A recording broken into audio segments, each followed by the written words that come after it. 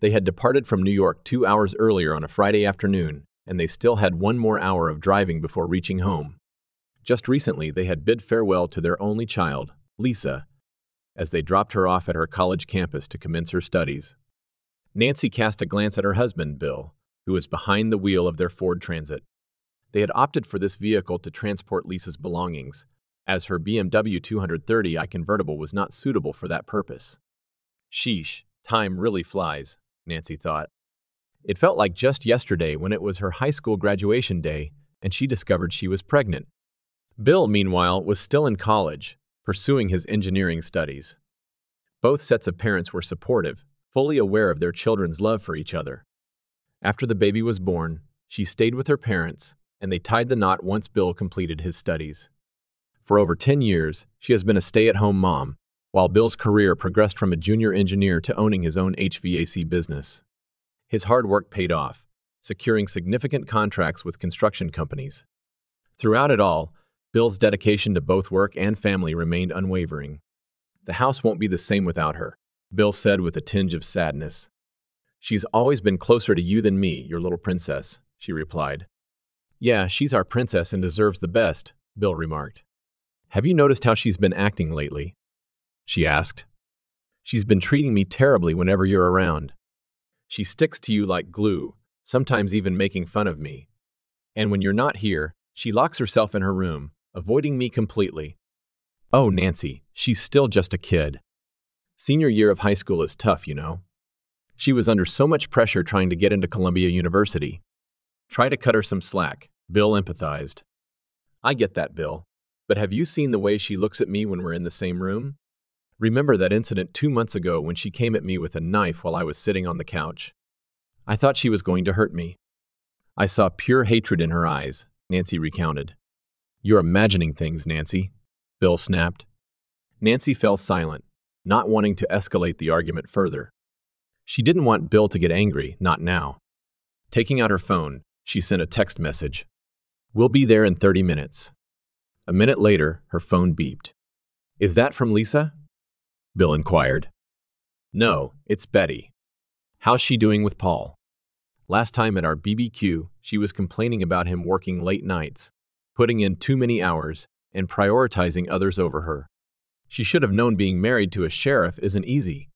She should have thought twice before tying the knot," Nancy shared. Once again, Nancy stayed silent, hoping Bill would keep his cool until they got home.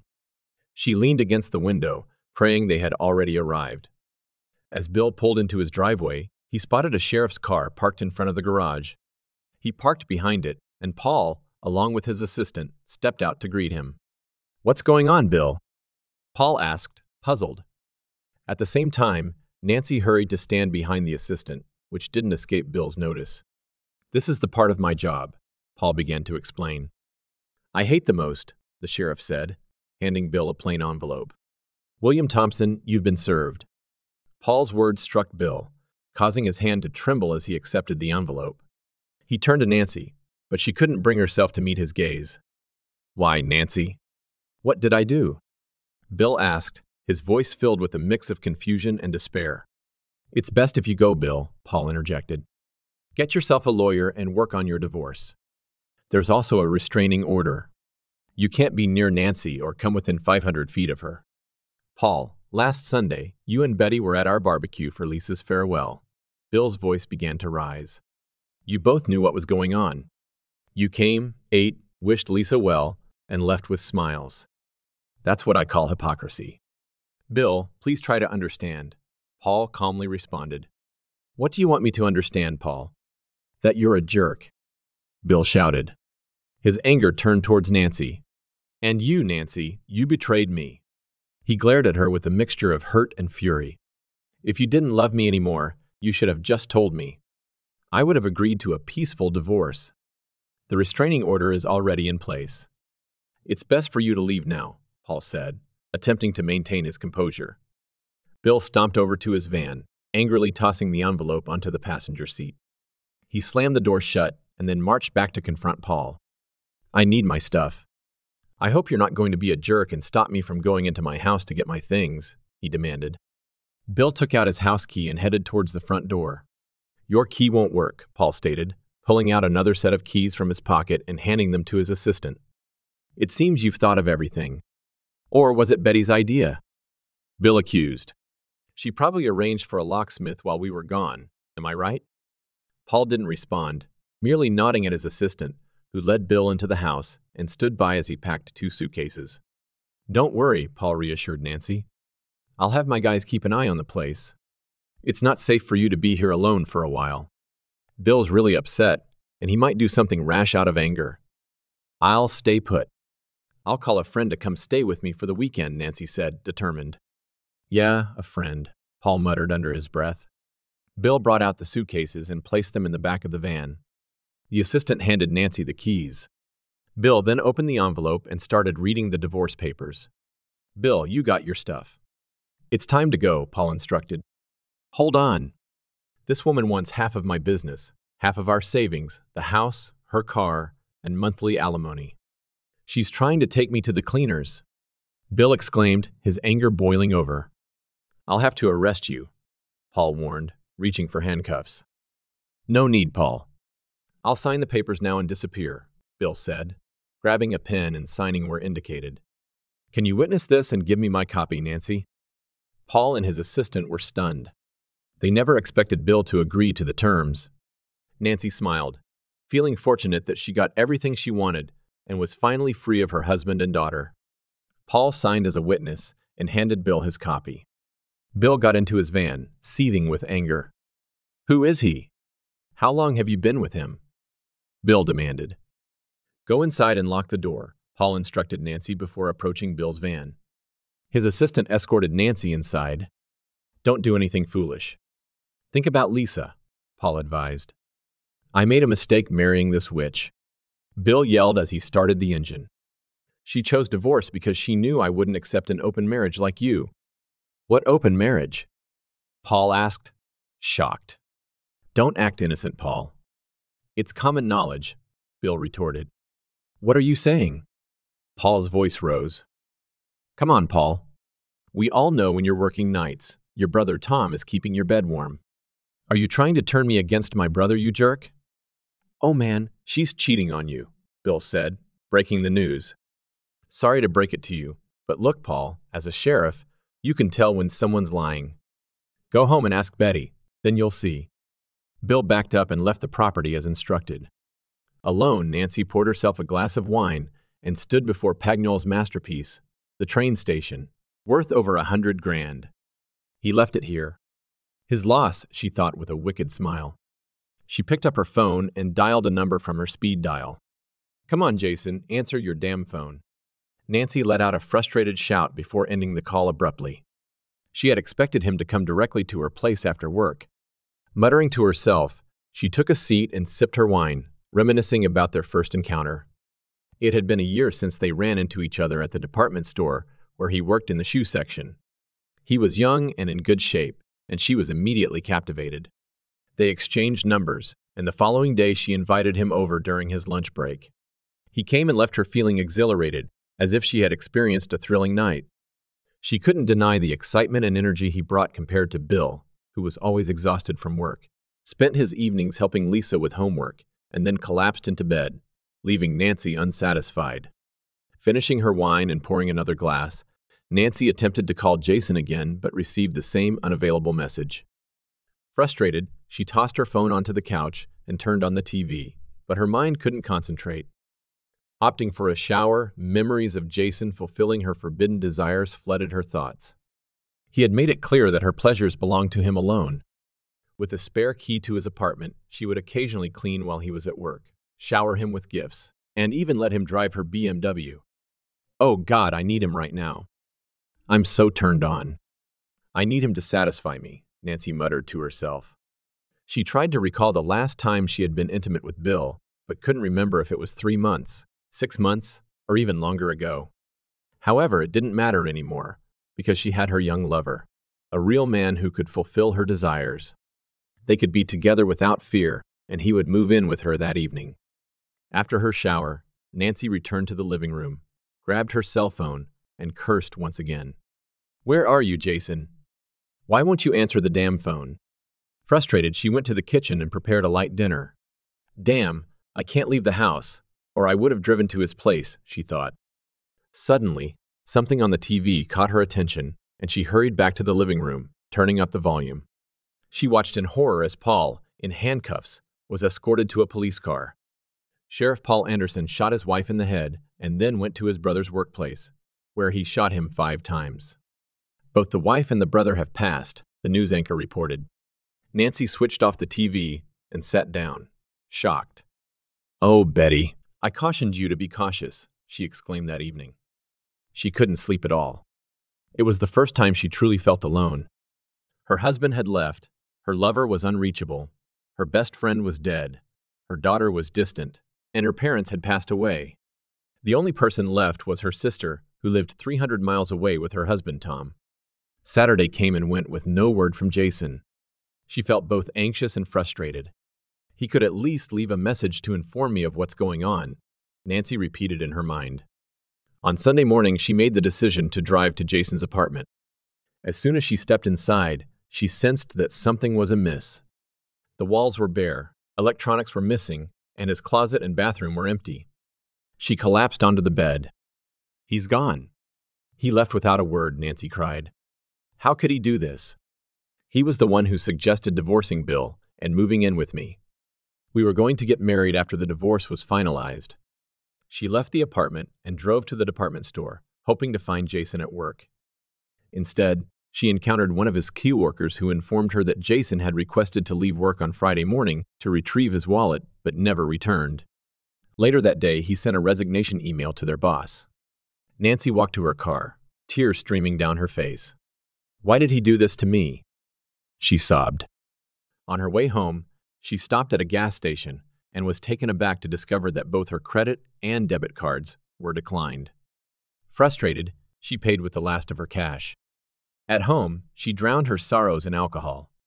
Monday morning, she went to the bank and spoke with the manager. She was shocked to learn that there was less than $5 left in her joint account. "Mrs. Thompson, your husband visited the bank last Friday and closed your joint credit card," the manager explained. "He also informed us of your divorce and that he wouldn't be responsible for the mortgage on the house or your car anymore." "That's a mistake. My car was fully paid off, and the house mortgage should have been settled," Nancy said, bewildered. "We have paperwork showing a car loan and a second mortgage on the house for your daughter's university fees," the manager replied. "But why is there no money in my account?" Nancy asked. "Your account was debited to pay the monthly mortgage, and there haven't been any deposits for the last 3 months. Whatever money was there has been depleted. What about my husband's business?" "There should be monthly transfers from the company's account," Nancy inquired. "Unfortunately, Mrs. Thompson, I am unable to provide Mr. Thompson's account details or discuss business matters with you. However, if you fail to make the upcoming mortgage payment, there is a risk of your house and car being repossessed." "But I don't have a job," Nancy expressed. "I suggest you discuss this with your lawyer." Later, she checked the safe deposit box she shared with her husband. Only her jewelry remained. She collected it all and placed it in her handbag. Outside the bank, she attempted to call Bill on his cell phone, but it was out of service. Perplexed, she dialed his work number, but it continued to ring without any response. Frustrated, she dialed Lisa's number. "What do you want, witch?" Lisa snapped angrily. "Is that how you talk to your mother?" Nancy asked, shocked. "How else should I talk to you?" Lisa retorted. "You're the worst. You dumped Dad like he meant nothing. I'm done with you. Don't call me again. I'm changing my number." Then the line went dead. Nancy sat in her car, stunned, gripping the steering wheel. Her thoughts raced as she tried to comprehend why Jason left without a word, questioning where her plan went wrong. She called her lawyer and secured a same-day appointment for the late afternoon. "After your call this morning, Mrs. Thompson, we looked into your husband's company," her lawyer informed her. "He filed for bankruptcy last Thursday, before being served by you. The company is likely to be dissolved." "But you said I could receive millions last time," Nancy exclaimed. "Please, Mrs. Thompson, try to stay calm," her lawyer urged. "Just 2 weeks ago, there were no signs of financial trouble. Everything seemed to be in your favor. Now the company's bank account is frozen. And what about the car and the house mortgage? Last week, he used your house as collateral for a loan, again before being served. As for the car, when you signed the ownership document, you also signed for a loan in your name. This can't be true, Nancy cried. Mrs. Thompson, I have a personal question, her lawyer said. Do you think your husband knew about being served? No, Nancy replied, looking thoughtful. He never saw it coming. She took a deep breath. So, if I understand correctly, I won't receive a penny from my husband's company. I don't have any money in my bank account, and I'm afraid my car and house will be repossessed. Is there any way to make him pay the mortgage, at least? His company was his only source of income, but now that it's gone, he's broke. Once he finds a job, we can make him pay you alimony. We had some investment certificates, but I couldn't find them in our safe deposit box. We'll investigate when he cashed those certificates and thoroughly examine his company. We also need to locate your husband. His legal advisor is handling everything. Please proceed. One thing, Mrs. Thompson, the lawyer interjected. These additional services will come with added costs. How will you cover the expenses? Nancy hadn't considered the financial aspect, but then she smiled. I have a valuable painting. Great. Get the money and write us a check so we can get started. No problem.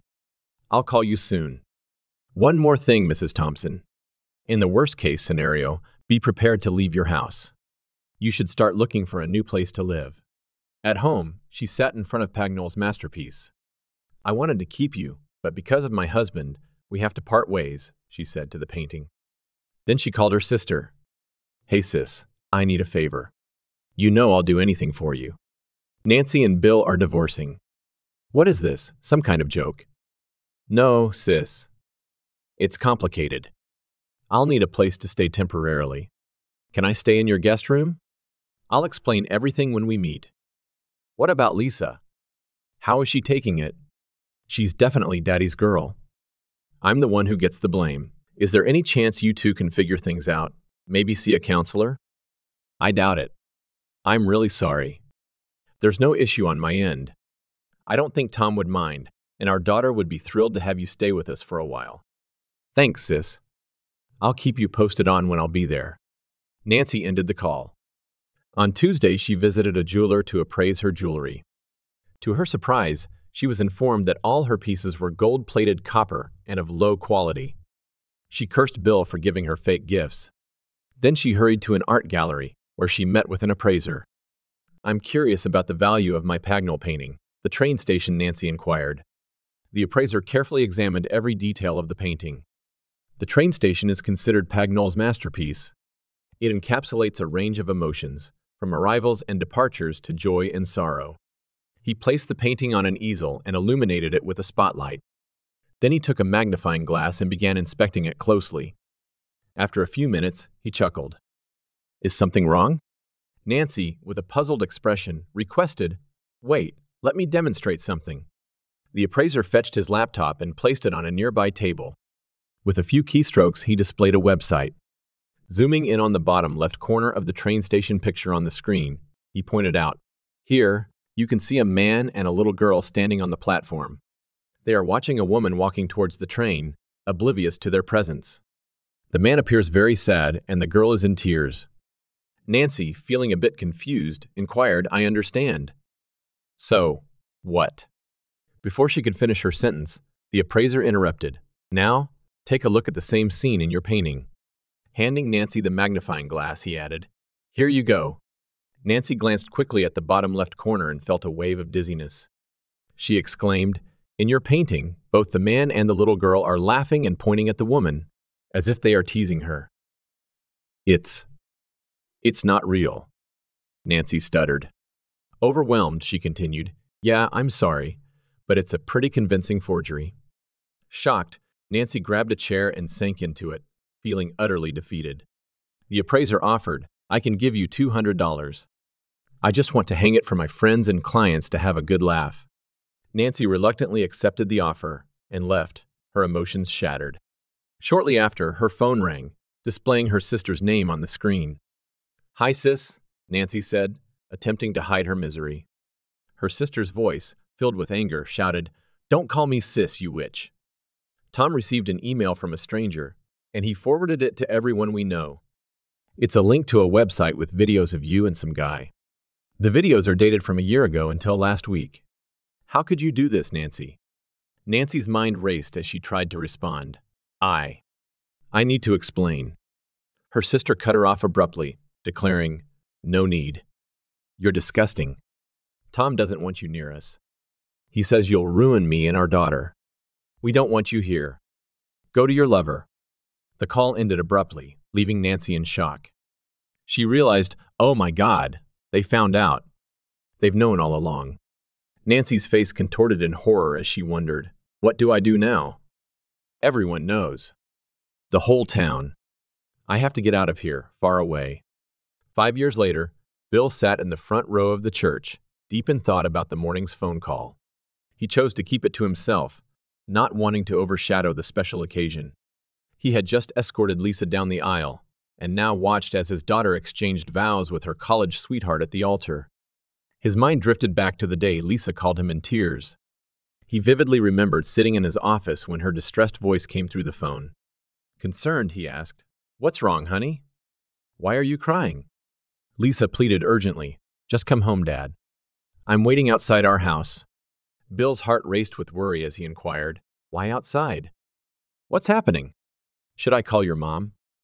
"I'm on my way, sweetheart." As Bill drove to his destination, he felt a growing sense of apprehension. Various thoughts raced through his mind. Why wasn't his daughter at school? Why was she outside the house instead of inside? And why did she insist that he not inform Nancy? Was she injured? Suddenly, he applied the brakes, causing the tires to screech. He had almost run a red light. Keep calm, he told himself. He knew that Lisa had been working on a project late into the night before. In fact, he had even helped her and shared some ideas.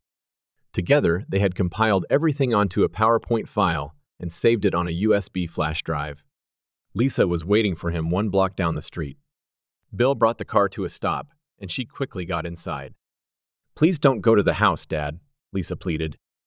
"Okay, Lisa, tell me what's going on." Bill turned off the engine. "I forgot my USB drive this morning when I was rushing to school. I received special permission to come home during lunchtime and retrieve it. When I arrived, I noticed an unfamiliar car in our driveway. I entered the house and heard strange noises coming from your room. Quietly, I crept up the stairs and peeked inside. The door wasn't completely closed." Lisa began to cry. "Okay, sweetheart, take a deep breath," Bill said in a soothing voice as he gently stroked her back. "Take your time." Lisa composed herself and continued, "I saw a man. They were both without clothes. They were being intimate, Dad. She's cheating on you, on us." Bill sat there in shock, realizing that his 17-year-old daughter understood what infidelity meant. "Are you sure about what you saw?" he asked, turning to face her. "I recorded it on my phone," Lisa replied. She used her phone to capture it. She then showed it to her dad. Bill's world came to a sudden halt as he heard Nancy's moans. "Dad, please get her out of the house. I don't want to see her anymore. She's not my mom. My real mom wouldn't do things like this." Bill needed time to consider his options. "What's there to consider?" Lisa demanded. "Just kick her out." Bill sighed and responded, "It's not that simple, honey. There are legal steps we have to take. We need to understand why she did it, if it was a one-time mistake, or if it has been happening for a while, or if it will continue." At that moment, they saw Nancy approaching. Lisa gestured towards the departing Honda, turning away from their view. "Let's follow him, Bill," she said. Bill started the car's engine, and they trailed the Honda to a nearby store. They spotted the man putting on his work jacket as he left his car in the parking lot and headed towards the employee entrance. "He works here," Bill observed. "Seems quite young." "Age doesn't matter to me," Lisa replied, snapping some photos of the man in his car. "We figured one thing out. So, sweetie, I'll drop you off at school, then I'll swing back home, grab your flash drive, and bring it to you. When I talk to your mom—" "She's not my mom," Lisa interrupted sharply. "I'll tell Nancy that you called me and asked me to bring it over. I don't want you facing her alone. Not now, not ever." "Got it?" "I get it, but why?" Bill asked. "Because I don't want her suspecting that we're onto her. I don't want you accidentally revealing our suspicions in your anger," Lisa explained. What's your plan? Bill inquired. I want to be involved in everything you're doing. I need to be kept in the loop. Promise? Lisa insisted. I promise to keep you updated. I love you, Dad, Bill reassured her. Lisa hugged Bill tightly. Love you too. Now take me to school and hurry back with the USB. My class is starting soon. Bill pulled into the driveway and entered the house. Honey, I'm home, he called out. Nancy hurried out of the bedroom, looking surprised. Oh, Bill, it's you. Who else were you expecting? Bill locked eyes with Nancy. I wasn't expecting you back so soon. Lisa called. She forgot her flash drive, and I need to take it to her. He approached Nancy and noticed a familiar scent. How about a quickie? He suggested. A quickie? I'm a bit tired from cleaning, and I'm all sweaty. You wouldn't enjoy it. Plus, you need to get Lisa her USB, Nancy replied. You're right. I'm off to work, Bill said.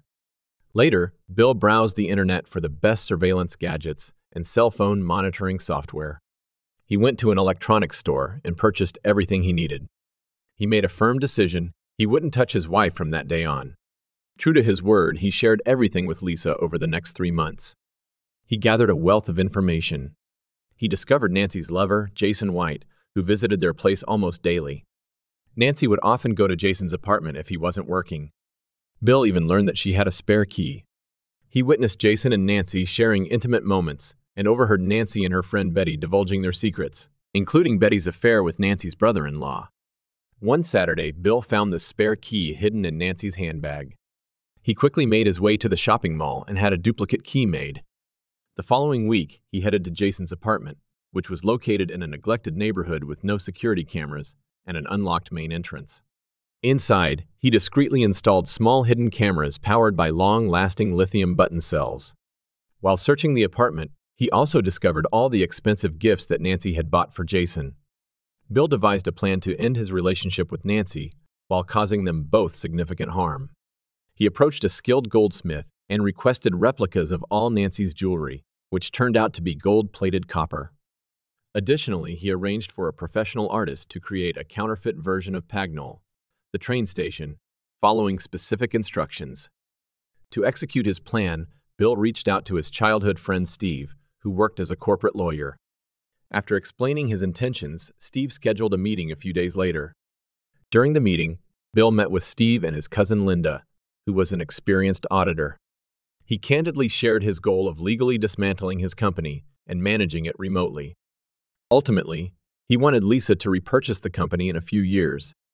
Bill began having regular meetings with Linda, either at her office or over lunch. As time went on, a friendship blossomed between them. One evening, Bill invited Linda to dinner and a movie, which she accepted. On that particular night, Lisa stayed overnight at a friend's house, while Bill pretended to work late. He parked his car in Linda's driveway and expressed his gratitude to her for agreeing to go out. This is the first time I've been on a date since my husband passed, she mentioned. I understand. I had a great time, Bill replied. Can we go out again sometime when you're available?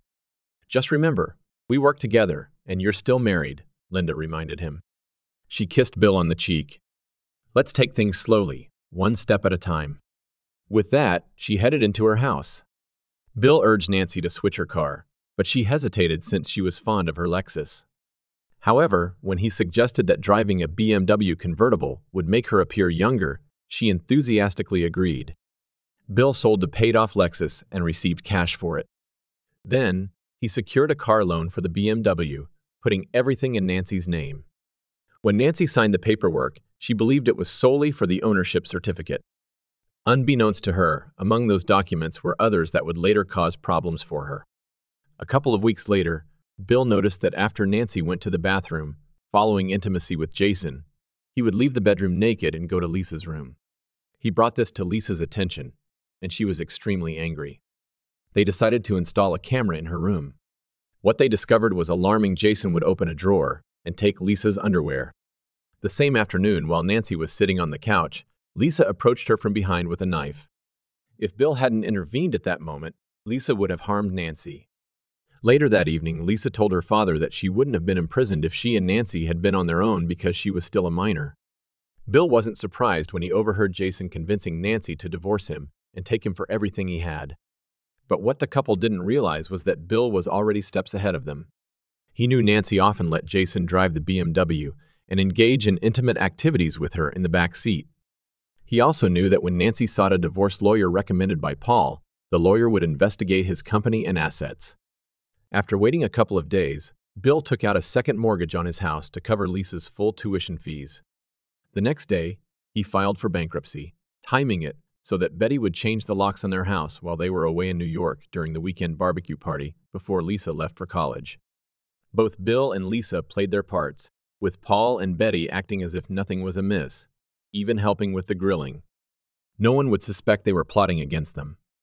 On Friday morning, while Nancy was in the bathroom, Bill grabbed her phone and sent a message to Jason. "I'll be at your place by 8. I want us to be intimate in a different way before we part ways for good. Hurry home and prepare, my dear. I'll inform them that I need to run errands. Please don't call or text back. I'll leave my phone at home in case they check. I'll see you later, my future partner." After sending the text, Bill erased it and discreetly returned the phone to Nguyen's purse. Little did Jason know that as soon as he entered, 3 individuals would surprise and confront him. They would physically harm him, forcing him to resign via email. Then, they would make him inform his landlord that he is moving out. After drugging him, they would clean his place, remove the hidden cameras, and take away all valuables, making it appear as though he had left. They would wrap him up and transport him in a van, making him disappear without a trace. Bill would keep all of this a secret, something he would never reveal to Lisa or Linda. On Friday afternoon, after being served, Bill checked into a motel. He chuckled while watching the evening news. Before dinner, one of the individuals from Jason's place arrived. He handed over all the cameras and received payment. No words were exchanged. He didn't disclose where Jason's body ended up buried either. Saturday morning, Bill got rid of his old phone, obtained a new one, and shared his new number with Lisa. Then, he went to Linda's house. There, he dedicated his time to sorting through and editing the video footage. He blurred Jason's face to prevent any connections if Jason were to go missing. Bill stayed in the guest room, bonding with Linda's child. Bill and Linda initiated the final step of their plan, where an elderly couple from Seattle, who happened to be Linda's relatives, would purchase the company. None of the staff members would lose their jobs. On Monday, Lisa called to inform Bill that Nancy was searching for him. They both shared a laugh. Later, Bill posted all the videos on an explicit website using a fake email address. He sent the link to everyone they knew, including Nye's brother-in-law. Bill remained at Linda's place for 3 more months until his divorce was settled. They continued dating but refrained from physical intimacy until Bill was officially single. Bill agreed to honor his marriage vows until the end. Staying at Linda's home had its advantages. If anyone inquired, Bill could claim he was completely broke and temporarily staying at Linda's until he got back on his feet. On the day of the divorce hearing, Nancy failed to appear in court. With the house and Nye's car already taken away, and with Bill being financially unstable and unemployed, the judge swiftly granted the divorce without any spousal support or asset division. Nye's lawyer didn't contest it. Later, as they crossed paths in the hallway, the lawyer remarked, "You are quite the strategist, Mr. Thompson." I saw Bill's brow furrow, and then he walked away, back to the present. "Dad, pay attention," I said. "Oh, sorry, sweetie. What were you saying?" I reminded him, "It's time for the father-daughter dance, and everyone's watching, but you're not moving." He admitted, "My mind was somewhere else, princess." Bill took my hand, spun me around, and we began dancing to the music. "Now I have to dance with your mom," Bill told Lisa when the song ended. "And I promised my little brother he'd be next," Lisa said with a smile. Bill approached Linda and asked her to dance. Later, he went to the bar and ordered a whiskey. Sitting down, his thoughts turned to a phone call he had received at home in his bedroom. "Good morning, Mr. Thompson. I'm Dr. Henry Duza from Dallas, Texas. It's about your wife." Confused, Bill asked, "What's wrong with my wife?" "She's in the next room right now." "I mean, Nancy Thompson," the doctor clarified. Bill hadn't heard that name in 5 years, and he sank onto the bed. Go on, doctor, he said, bewildered. I'm a psychologist, and I'm treating my patient Nancy Thompson in her final days. Doctor, Duza explained. Her final days? Bill questioned. Yes, Mr. Thompson. Do you have a few minutes for me to explain the situation briefly? Bill agreed, still trying to comprehend what he was hearing. Your ex-wife shared her life story with me, from her childhood to when we met, the doctor continued. She said you were the only man she knew until she met Jason, a big mistake she regrets. She talked about planning the divorce and what came after. She believes you knew about the affair and set her up. She's come to terms with losing you and your daughter because she knows she was in the wrong.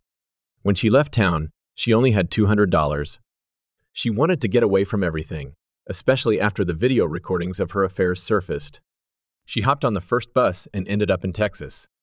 She found work as a waitress in a bar by Interstate 20, mostly frequented by truckers. The owner gave her a cheap room in exchange for favors. After a year, she became pregnant and had to resort to a risky termination without proper medical care. Later, the owner started pressuring her into intimate encounters with the truckers for money. Some used protection, but others didn't. By the time she went to the hospital, she had severe STDs and AIDS. She's very sick and knows she's dying. Her last wish is to see you before she passes away. I'm really sorry to hear that, doctor. My daughter's getting married today. I'll reach out to you next week, Bill replied. Don't wait too long, Mr. Thompson. Here's my direct line number. Hey, honey, take it easy on the drinks. You're driving us home, Linda said as she hugged her husband and gave him a sweet kiss. Bill pushed his glass aside and said, I'd never risk your safety or our son's. Let's hit the dance floor. I want to feel you close, Linda whispered. A few days later, from his office, Bill called Dr. Duza to say he couldn't make the trip south due to his heavy workload. The doctor suggested Bill speak to Nancy over the phone, and he would connect the call to her hospital ward, where there was a cordless phone a nurse could bring to Nancy's bedside. Bill, is that you? Nancy's voice was barely audible. Yes, Nancy, it's me, Bill replied. Nancy's voice broke into tears as she said, I'm sorry, Bill. Truly sorry for what I put you and our family through. Now I'm facing the consequences. I have forgiven you, Nancy. I have moved on with my life, and I am happy, Bill said, pausing to take a deep breath. In fact, I owe you thanks. After our divorce, I married an incredible woman, and we have a son together. Lisa considers her as her mother, and they have a wonderful relationship. By the way, Lisa got married last Saturday, and the wedding was absolutely beautiful. Her mom made sure everything was perfect. We are both excited about becoming grandparents. Bill could hear Nancy sobbing on the other end of the line. There was a commotion in the background of Nancy's hospital room. He waited patiently until a frantic voice interrupted. Mr. Thompson, I'm Nurse Angelica. I'm sorry, but I have to end the call. The line went silent. Bill glanced at the family photo on his desk, smiling to himself. He who laughs last, laughs best, he murmured.